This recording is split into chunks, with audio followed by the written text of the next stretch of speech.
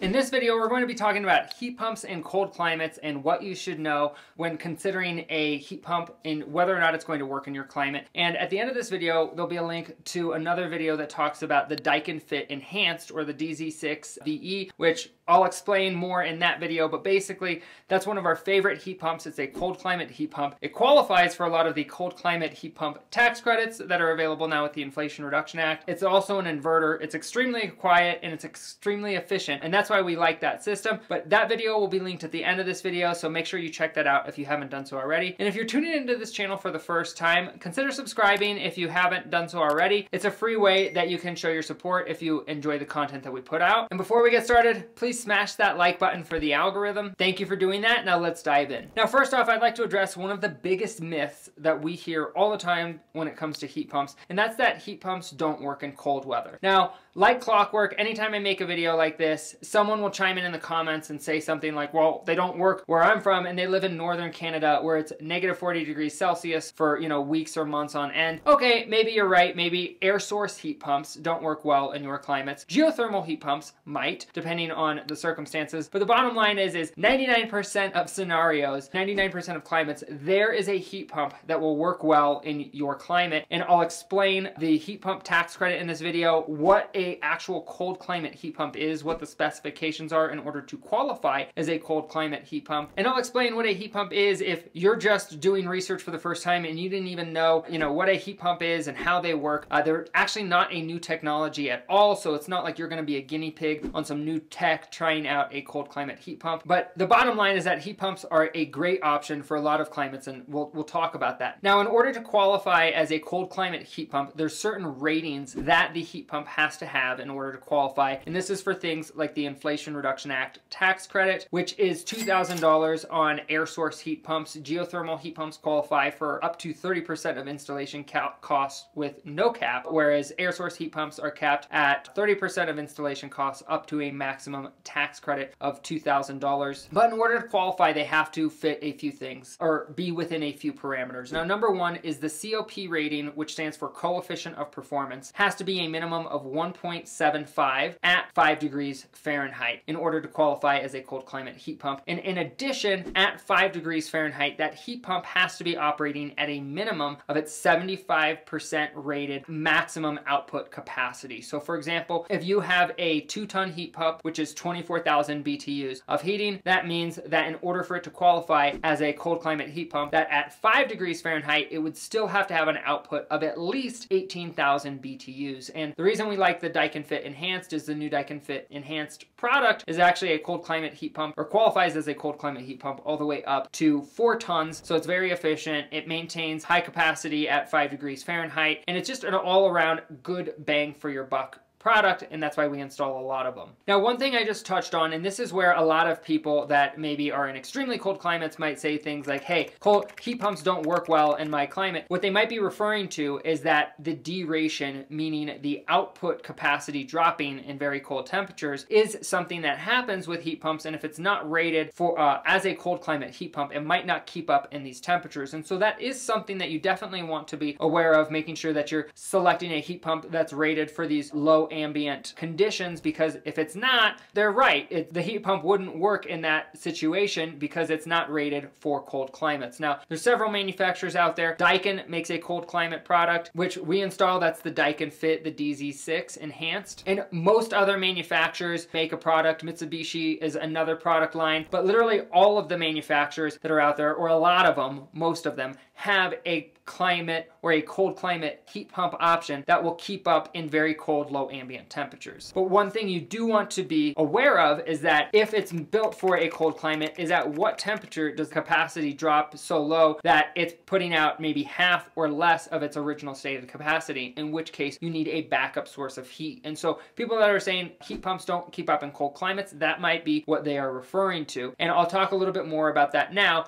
and how we overcome this. Now, one of our favorite types of systems that we like to put in cold climates is what's called a dual fuel system, Dual fuel systems are when you take a heat pump and you pair it with a furnace for your backup heat. The reason that it's called dual fuel is because you have electric as a source of fuel via the heat pump, and then you also have natural gas or propane as a source. So you can have a traditional combustion type system for backup heat on those ultra cold nights when the heat pump isn't quite keeping up. And in environments like Colorado, for example, in Denver Metro, or places like Salt Lake City, these are still great options because your furnace might run 2 or 3 or 4 nights a year when it's really, really cold and your heat pump just isn't keeping up and satisfying the temperature that you have it set at. And then on the rest of the nights when it might get down to 10 degrees Fahrenheit or 15 degrees Fahrenheit. Fun fact, for Denver Metro, for example, the average low is 22 degrees Fahrenheit in our coldest month in January. Sure, we get nights below that and above that, but the bottom line is that's the average low. And so when the average low in your climate is something that's in the neighborhood of what a heat pump can operate in, then if you get a cold climate heat pump, it's going to be keeping up in these cold climates provided it's sized properly for the load and the ductwork in the house. And that's just something that a local contractor is going to be able to help you figure out when you're picking out a heat pump for your house and deciding whether or not it's something that works. But just keep in mind that cold climate heat pumps can keep up down to 5 degrees Fahrenheit. And so if someone is telling you that they won't work,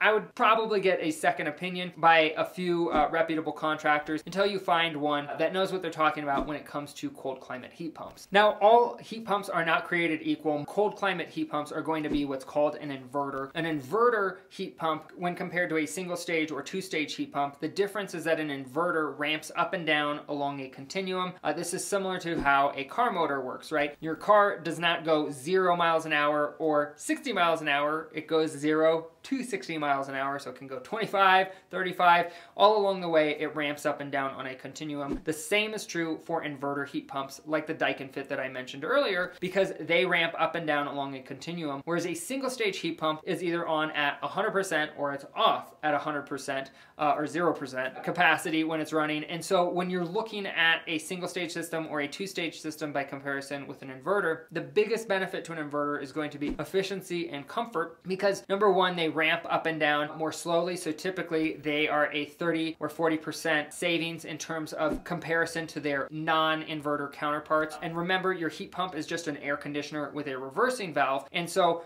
and technically it also has a defrost control board, but bottom line is the main difference in the system that reverses the flow of refrigerant is that reversing valve in conjunction with the electronics, aka the defrost control board I just mentioned. That is what makes a heat pump instead of just a traditional air conditioner. And those two components are what switch it from heating mode to cooling mode so that it can function as both your air conditioner and your source of heat. But the bottom line is that the majority of the heat pumps that we install, in fact, I would say 99% of the heat pumps that we install in Colorado or other climates, cold climates, are going to be inverters, because the inverter product lines are what qualify as a cold climate heat pump, and that's what allows them to operate efficiently in these cold climates, because they ramp up and down on a continuum, and that's how they get higher coefficiency of performances and meet the ratings that they need to in order to qualify for that heat pump tax credit. Now, one thing to consider when getting a cold climate heat pump when you're looking at a dual fuel application, which is when you're pairing it with a furnace and a heat pump as your primary source of heat, and then your furnace is your backup heat on the coldest nights, is that a lot of times people may be due to replace their air conditioner, but they just replaced their furnace and they didn't replace the air conditioner at the same time. And so you may be in a situation, or you need to replace your air conditioner, but you don't need to replace your furnace because you just replaced it. And unfortunately, a lot of the high efficiency heat pumps out there require you to replace the furnace at the same time in order to be a communicating inverter driven heat pump. However, there is an exception to this, and this is a product made by Mitsubishi called the IntelliHeat. And the Mitsubishi IntelliHeat system actually will pair with any brand of furnace, and so it doesn't have to be a Mitsubishi or any particular brand of furnace, and it can integrate directly, and you can get an inverter driven heat pump that also qualifies as a cold climate heat pump. Works great. I think the Hyperheat, the H2i heat pump, heats all the way down to -22 degrees Fahrenheit, so it is a very high performance cold climate heat pump that works great year round. It never really ever gets below -22 Fahrenheit in our market, at least in Denver. It certainly doesn't in other places like,